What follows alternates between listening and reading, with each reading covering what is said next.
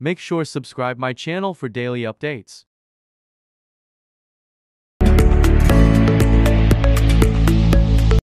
The test is in 4-part, Part 1, Part 2, Part 3, and Part 4. Now look at Part 1. You will hear a conversation between a man and a woman discussing a train ticket. First, you have some time to look at questions 1 to 5.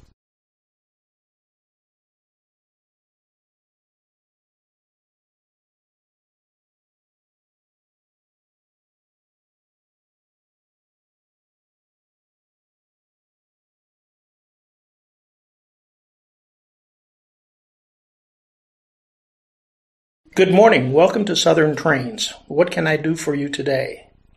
Good morning. Can I get train tickets here? Yes, you can. Good. I'd like to buy a season ticket, please. That's no problem. First of all, I'd like to take some personal information. Okay. So what is your full name? I'm Sandra Williams. That's Sandra, and then Williams. Thank you.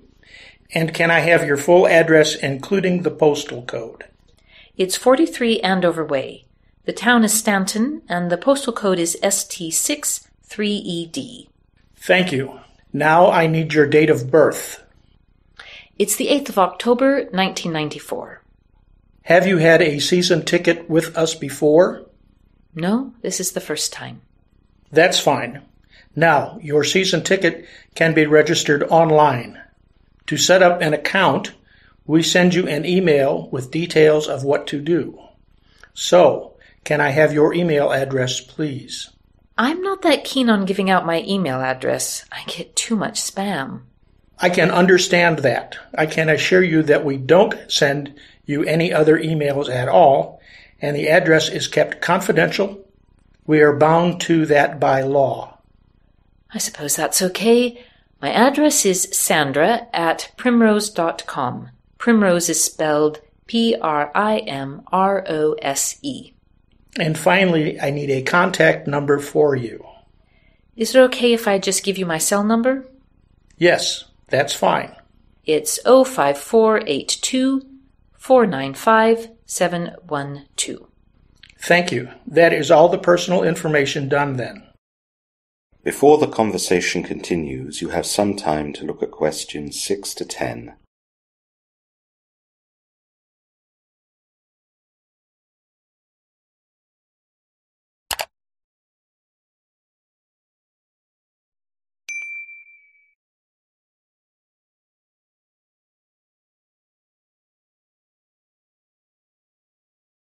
Now listen carefully and answer questions 6 to 10. Now I need some details about the season ticket. What journey do you need it for? I've just got a new job in Bexington, and I've quit my old job in Petersfield. I was thinking of driving to the new job, but there's always too much traffic when you pass Amberton. I thought the train would therefore be better for the commute trip from here in Stanton. I think you're right to do that. Trains don't get held up by traffic jams. Do you want just that route? For a little more, I can get you a ticket for the whole region. I'm not sure yet. I'll see when you give me the actual prices. Of course. Now, the price also depends on the timings. Off-peak is much cheaper, of course. That's for leaving after 9:30 in the morning and for not returning between the hours of 4 and 6 in the afternoon. Saving money would be good, but I'll need a peak ticket. I'll need to keep normal work hours and also not be too late back home to look after the children when they get back from school. Another way to save would be to buy only a weekday season ticket and not travel on weekends. Would that be good for you? Let's think. I do have some family near my new job, but I don't think I'd travel too often by train at weekends there. I'd probably drive with the family. The weekday thing would be an excellent option for me. Okay, I'll make it that. Finally, would you like first class, second class, or variable class? What's the variable class?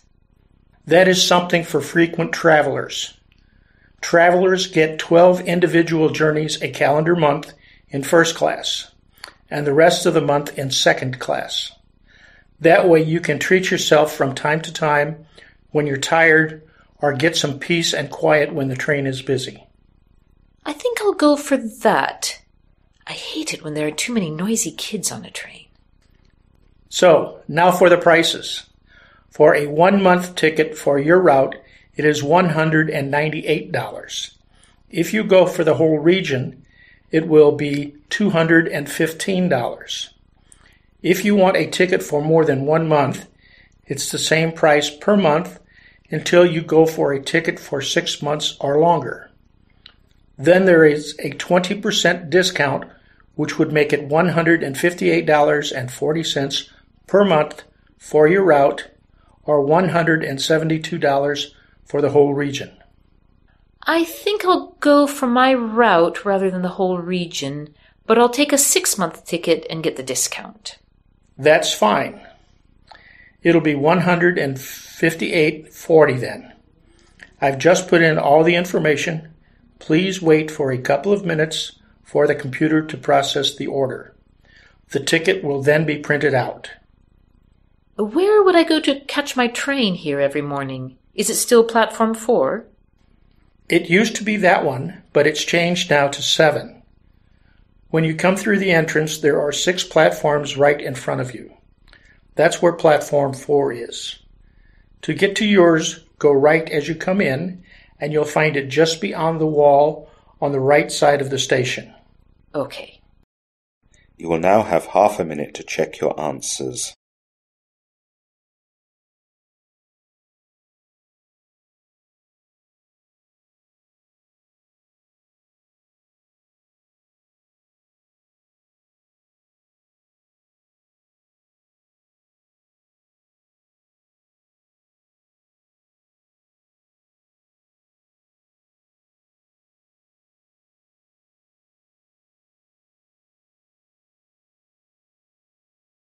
Now turns to part 2.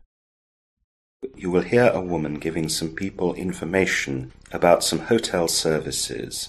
First, you have some time to look at questions 11 to 15.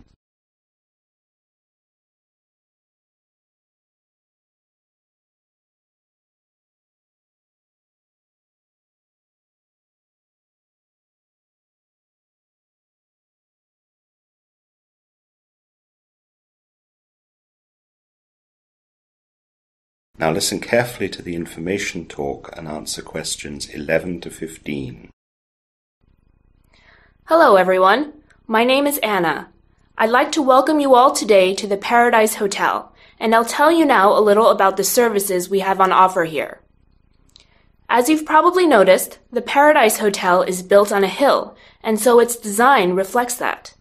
Our hotel is on 7 levels, and I'd quickly like to explain what can be found on each level. The main entrance to the hotel and the reception is on level 3.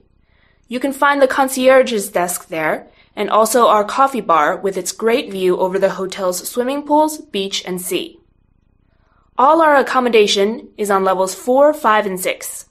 If your room is on level 4, then its number will start with a 4, for example 407, and if your room is on level 5, then its number will start with a 5, for example 523.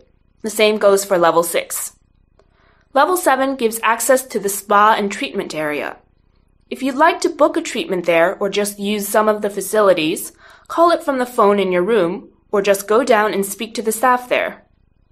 Level 7 also gives access to the swimming pools and beyond them the beach. Both the beach and the swimming pools have sun loungers where you can lie and enjoy the good weather. There are also snack kiosks and bars found around the pools and beach. Moving up from the reception level, level 2 is where all the hotel restaurants are. There are 3 to choose from. First, there is the chef's restaurant where you can eat breakfast, lunch, and dinner from the buffets provided. If you'd prefer to eat a la carte, the Eastern restaurant does Asian specialties such as Thai, Indian, and Chinese food, and the Ocean restaurant specializes in seafood and fish. Again, places can be booked for the Eastern and Ocean restaurants from your room phone, or you can book at reception on level 3, or just go to the restaurant itself. Level 1 has our fitness area. This includes a fully equipped gym with weights and aerobic machinery in classrooms, where you can go for scheduled fitness classes, such as aerobics, Pilates, yoga, or spinning. The schedules are all posted at the fitness area's reception and at the main hotel reception. You now have some time to look at questions 16 to 20.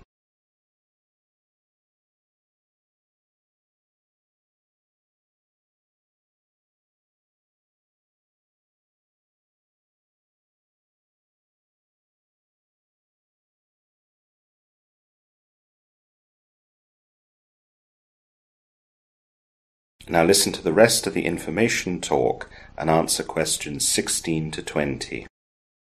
Now I'd like to let you know about some of the things that are going on this week at the hotel. Today's Monday, and tonight we have an entertainment evening by the pool. The weather forecast is good, and you should enjoy our selection of dancers, singers, magician, and other acts. This will start at 7 and go on until 10. Tomorrow we have a pub-style quiz, which will be held in the rooftop bar. You can access this if you go up to the gym and follow the stairs opposite where the lift opens. The quiz will start at 8 in the evening and go on for around 2 hours. Please note that under 18s will not be allowed in the bar. On Wednesday, we have a karaoke night. This will start at 7 and go on until 9. This will take place next to the pool, and you are invited to be brave, grab the microphone, and show everyone what you can do. To start the evening, the hotel manager has bravely volunteered to sing first with his favorite song. He hasn't told us what his song is yet. We have left Thursday evening free. Some people just like to be left alone to relax, and there's a traveling circus visiting the town, and this is only 1 kilometer away. Let us know if you'd like us to book you a taxi to and back from the circus if you'd like to go. Friday evening is our jazz night. We have a local jazz band who plays with us every week, and they are a firm favorite with all our guests. This takes place in the coffee bar lounge, and in order to see them, you need to book a table. We only have 40 tables available with 5 places at each, so make sure you book ahead so that you won't be disappointed. Booking a table costs $30, and bookings should be done at the reception, not the coffee bar. Saturday and Sunday are also left free, though there will be some live music playing both evenings by the pool, from 7 until 9:30. Now, I have posted the schedule of events on the entertainment's notice board, and it's also available on our hotel website. If you'd like to ask me any questions about anything, please do so at any time. I'm usually in my office, which is next to reception. If I'm not there, ask reception, and they'll page me. You will now have half a minute to check your answers.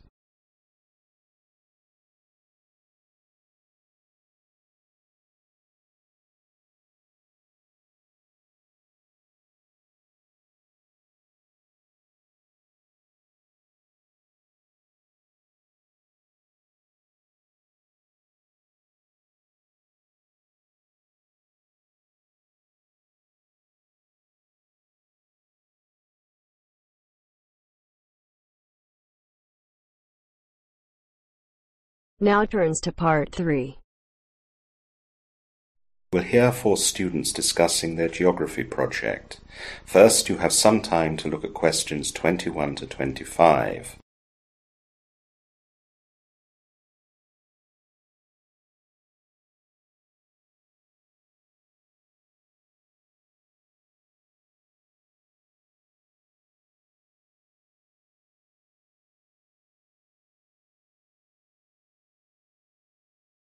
Now listen carefully and answer questions 21 to 25. Hi, Alison. How are you? Hi, Tony. I'm good. Are the other 2 here yet? Not yet. Oh, here they are now. Hi, Greg. Hi, Sophie. Hi, Tony. Hi, Alison. Hi, guys. Are we late? Not at all. Well, let's get down to it right away. As you know, we're talking about our geography project today, and our task is to survey an area to see whether it would be suitable for a new supermarket. Alison, you told me yesterday that you had an idea of how to start. Yes. Well, the first thing is that we'll have to choose the actual site that we wish to survey. Once that's done, we'll need to do certain preparation work. So, does anyone have any idea of a suitable site to survey? Sophie, you're good at this. Thanks, Greg. I've got some ideas. There is a farmer's field on Castle Road, just after the road leaves town and goes over the bridge. That could be a good place. Another possible site I found was in the town centre, at the old cigarette factory. Finally, there's a possible site at the airport. Here are some notes I made for everyone. How's that, Greg? Excellent. I like the one at the cigarette factory. That'll be great for people to go to without having to travel too far. I also think that the town council would provide grants to help develop that site, as it's been abandoned for a long time. That's true, Greg, but if you look at Sophie's notes, it says that the size of the site is limited. Not that many people will go on foot, and while there'll be enough room for the actual supermarket building, there'll be no room for a car park. That's a good point, Alison. The potential cost of the site will be a lot higher too, as it's in the town centre. It's just a project, though. We won't actually need to buy a site. No, but doing costs in the project will all be part of how we're assessed. We will need to look at all start-up costs as well as income forecasts for the first 10 years of operation. OK, I see that it's important. I like the idea of the site by the river. It shouldn't be too expensive, and the site near the edge of the town would be good for people to get to. There's the town ring road that goes nearby the site as well. Yes. However, the problem I see with that site is that it's too close to the river. We've had years with lots of rain recently, and the river's been known to burst its banks. There would maybe have to be a great deal of protection building to be done. I suppose that would be something our survey would address. In fact, that might be something extra for us to explore that we wouldn't normally have the opportunity to study. It could work in our favour. And now the airport site? It seems there's nothing particularly challenging about that site. The land wouldn't be too expensive, and there's plenty of road access because of the people going to the airport. Actually, I heard airport sites can be quite expensive. Yes, and although there is plenty of road access, the airport is not actually that close to the town. It's not that convenient. You now have some time to look at questions 26 to 30.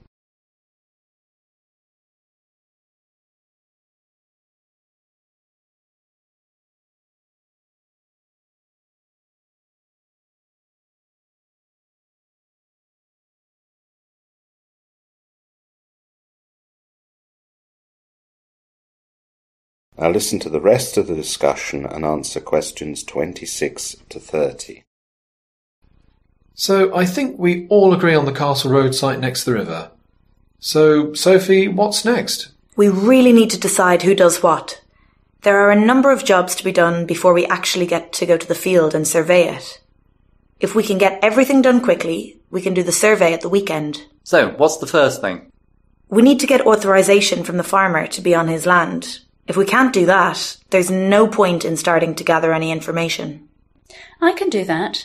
I'll nip down to the town surveyor's office and find the name and address of the owner. I'll go straight away and talk to him or her. Thanks, Alison. Now, one of the important early things is to find out whether there are any other development plans scheduled for that specific area, or in any other area that would affect what we're planning. I can try and do that, but I'm not sure what the procedure is. It's easy, Greg. You just go down to the surveyor's office again and ask for all proposed plans for that postcode. I can text you the postcode later. Thanks, Tony. That's my job organised then. Now, when we start to survey the field, we'll need certain equipment. You asked about equipment, didn't you, Alison? I spoke to Professor Johnson yesterday, and we can borrow all the necessary equipment from the department. I'll check that all the equipment is free at the weekend. Good. Anything else? Yes, Professor Johnson also told me that we have to pay a £200 deposit for the equipment. I don't have that kind of money. I can pay the deposit as long as I get it back. My parents have just put some money in the bank from a job I did for the summer. I can get it from the bank when we need it. It should only be for 2 days, Tony. We can get everything done in that time. OK, I'll pay the deposit and pick up the equipment from the department. Don't get it just yet. We have to get the authorization to be on the land first. OK. So, if we can get all these jobs done over the next 3 days, we can meet again on Thursday. If all is okay, we could get the equipment on Friday and survey the field at the weekend. Good. Well, thanks everyone. I'd better be off. Bye. Bye.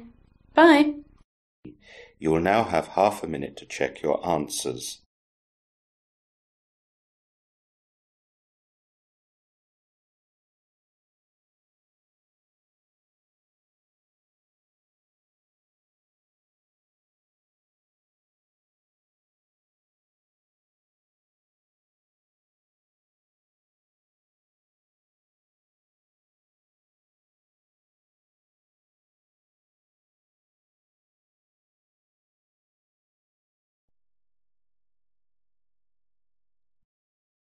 Now turns to Part 4.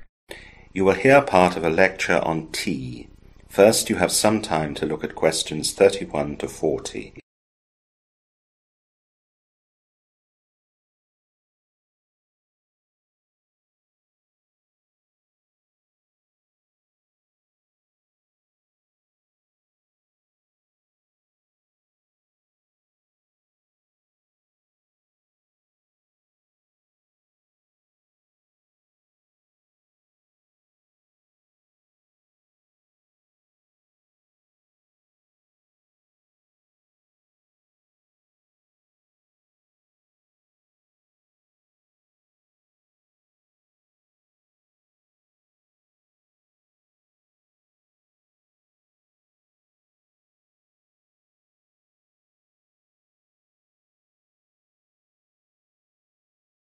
Now listen carefully and answer questions 31 to 40. Today's lecture is about a product that has become a social custom in many countries. Tea. Tea is first recorded as being drunk in China, with the first records of it dating from around 200 years BC. In fact, tea drinking certainly became established in China many centuries before it had even been heard of in the West. In the latter half of the 16th century, there are the first mentions of tea as a drink among Europeans. These are mostly from Portuguese, who were living in the East as traders and missionaries. Although some of these individuals may have brought back samples of tea to their native country, it was not the Portuguese who were the first to ship back tea as a commercial import. This was done by the Dutch, who in the last years of the 16th century began to encroach on Portuguese trading routes in the East. In the 17th century, the British took to tea with an enthusiasm that continues to the present day. It became a popular drink in coffee houses, which were as much locations for the transaction of business as they were for relaxation or pleasure. Coffee houses were thought to be the preserve of middle and upper class men, as women drank tea in their own homes, and then tea was still too expensive to be widespread among the working classes. In part, its high price was due to a punitive system of tax. The first tax on tea in the leaf, introduced in Britain in 1689, was so high at 25 pence per pound that it almost stopped sales. It was gradually reduced until as recently as 1964, when tea tax was finally abolished. British politicians were forever tinkering with the exact rate and method.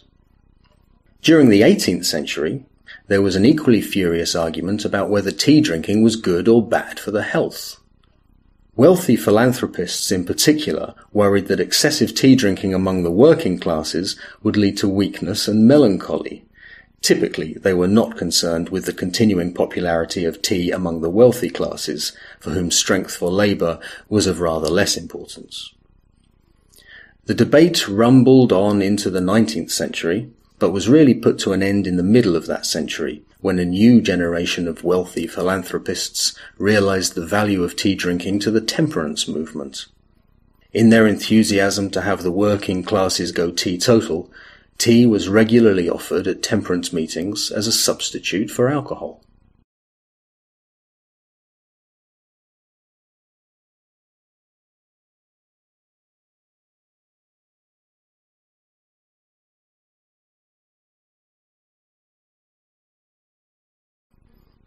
Today, tea is a staggeringly popular drink all over the world. Although many people perceive the UK to be the biggest tea consumer, they only make up 6% of world tea consumption, which is the same as Russia. Japan, another traditional tea consumer, makes up 5%. Chinese consumption outstrips these countries with 16%, but India is the largest consumer with 23%. The rest of the tea consumption across the world is shared around the rest of the world.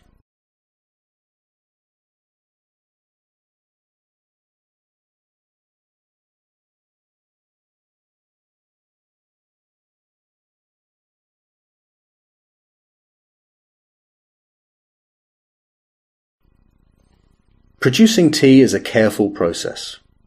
For optimum taste, The best quality teas are grown at tea gardens at an altitude of 5,000 to 7,000 feet above sea level. It begins with plucking, the removal of the ripe parts from the tea plant, Camellia sinensis. Pluckers are specially trained to only select 2 leaves and a bud. Plucking is maintained at about 7-day intervals. The plucked leaves are collected in baskets, taking care that the leaves are not crushed by overloading. The leaves and buds then need to be withered. During the withering process, the leaf is induced to lose moisture to prepare it for further processing. Normally, this is carried out by spreading tea leaves thinly on troughs, through which warm air is circulated by fans. The average length of the withering time depends greatly on the quality of the leaf peculiar to the region where it has been grown. When satisfactory withering has taken place, the leaf is ready for rolling. This process uses grooved rollers that twist the leaves, break them up, and take out the juices.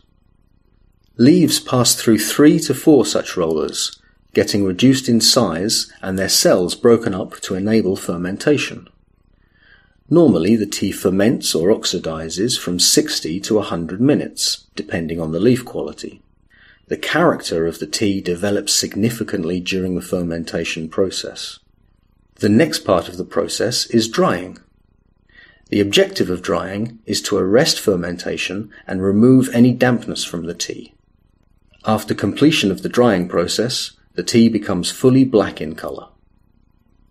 The teas are then sorted, graded, and packed. The tea is sold at auctions to traders, who then employ tasters to decide how the teas should be blended to create the specific brands or retail requirements. You will now have half a minute to check your answers.